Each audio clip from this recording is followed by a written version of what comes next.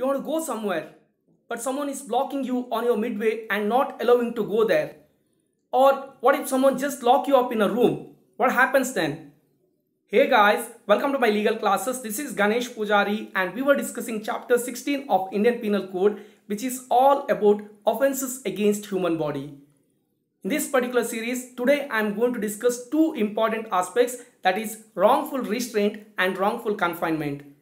Both of these concepts are covered between section 339 to 348 and I am going to help you guys to understand this concept with the help of beautiful chart and beautiful case laws, and then I am going to discuss all the punishment provisions. Why to waste time? Let's get into the first slide.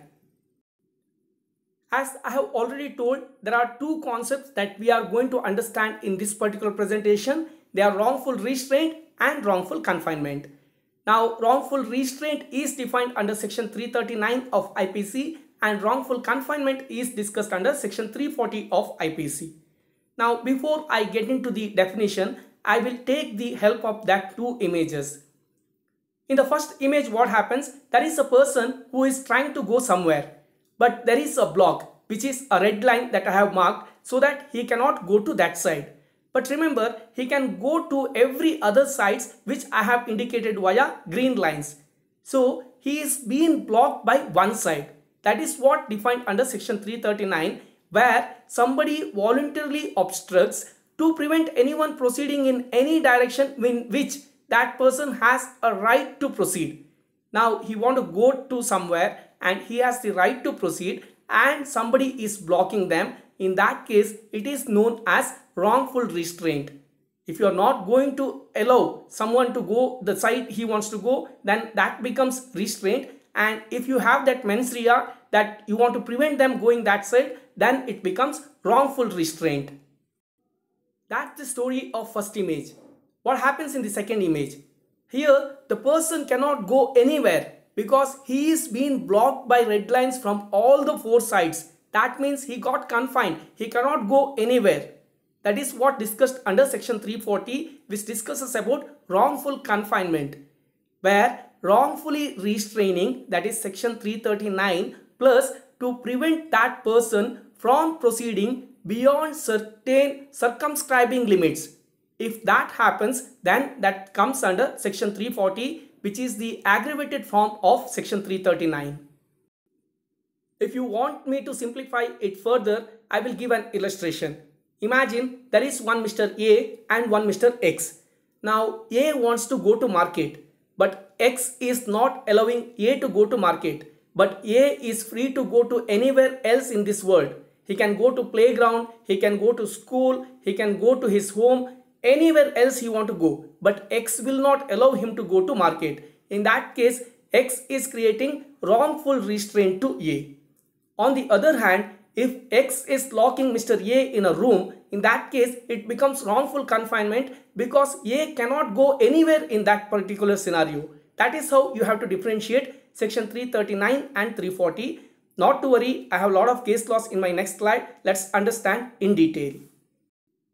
Section 339 defines what is wrongful restraint, which we have already discussed, and two of the important aspects there we need to remember is somebody has to voluntarily obstruct other person's way, and that is to prevent that person from proceeding in any direction in which that person has a right to proceed. If that happens, in that case it is wrongful restraint, and the most important part is here he cannot proceed in one way. The rest of the ways are free. That is very important.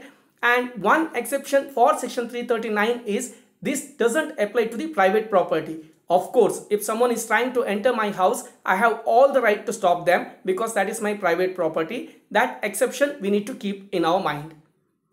I have two important case laws here. One, Haji Ghulam Muhammad Azam versus Emperor. Here, an accused was the owner of the house. He locked the house which had given on rent, and then when tenant tried to enter the house, it was already been locked by the owner. Now tenant put a case against the owner and it was held that the owner was wrongfully restraining the tenant and it was an offense under section 339.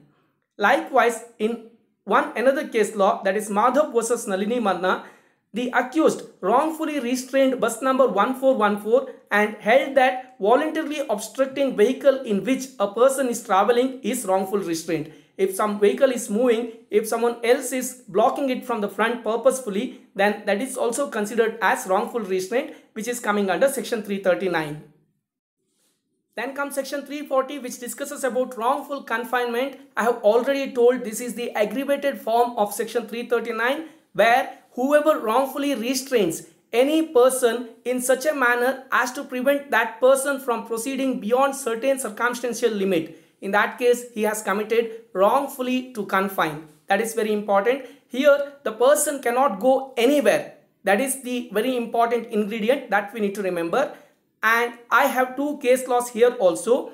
In the first case law, that is State of Gujarat versus Keshav Lai Maganbai. Here what happened? It was discussed by the court that for a charge of wrongful confinement, proof of actual physical restriction is not essential. It need not to be that you are locking up someone in the room or you are tying up someone to something. It is not really required.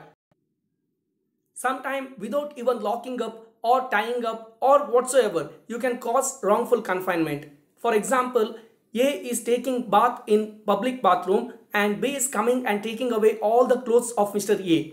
Now A cannot come out because he doesn't have clothes to come out. That way he got wrongfully confined in that particular bathroom. That is what you need to remember. Sometimes the confinement can happen on psychological basis also. By creating fear, terror, etc. you can confine someone. So these are the different forms of confinement, and that is what discussed under that particular case law.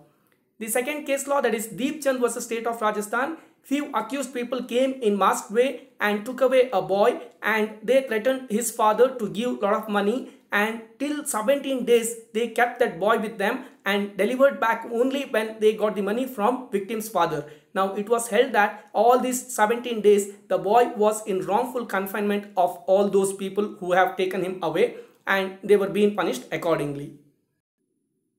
Then comes the punishment provisions, starting from section 341, which discusses about punishment for wrongful restraint, which can go up to 1 month simple imprisonment or fine of ₹500 or both. And here the offences are cognizable offences, bailable offences. Any magistrate can conduct the trial, and they are compoundable offences with the consent of the person restrained.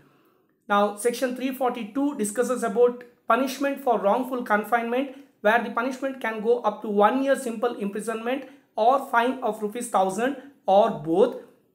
And here the offences are cognizable offences, bailable offences. Any magistrate can conduct the trial, and they are compoundable offences with the consent of the person who got confined.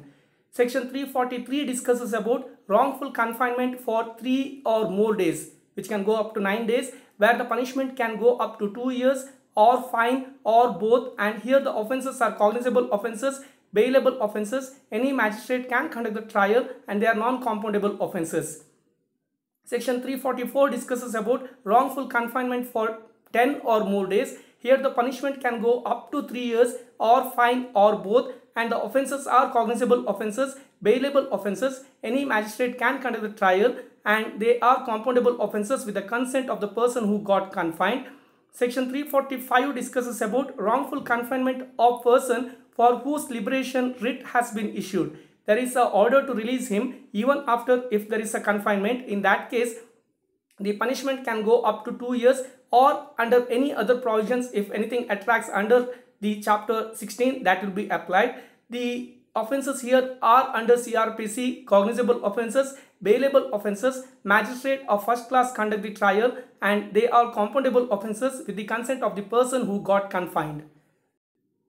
Section 346 discusses about wrongful confinement in secret. If somebody is confining someone and keeping them in secret so that no one who are interested in that particular person could find him, or any public servant could find him, if they are causing that, in that case the punishment can go up to 2 years. And if there are anything else applicable under this particular chapter, that will also be taken care. And the offences here are cognizable offences, bailable offences. Magistrate of the first class takes the trial or conducts the trial, and they are non-cognizable offences. Section 347 discusses about wrongful confinement to extort property or to constrain them to do some illegal act.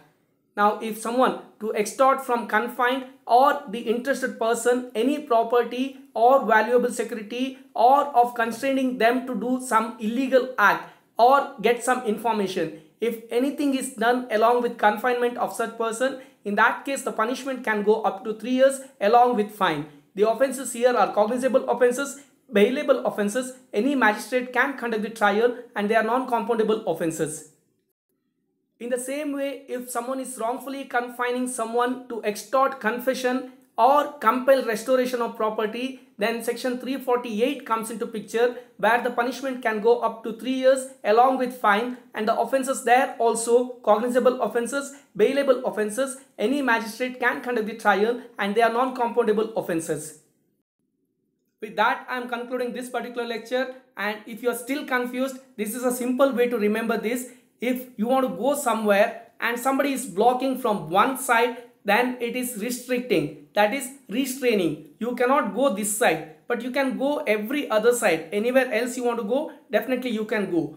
On the other hand, confining means you cannot go anywhere. Maybe you are being locked up in a room or being tied, or as I said, you got stuck in a bathroom and somebody took away all the clothes. All of these, you cannot go anywhere. In that case, it is confinement. I hope that makes clear. With that, I am concluding the session. Thank you so much for subscribing my channel. Please like, share and comment my videos. All the very best for whatsoever purpose you are watching my channel, and thanks again.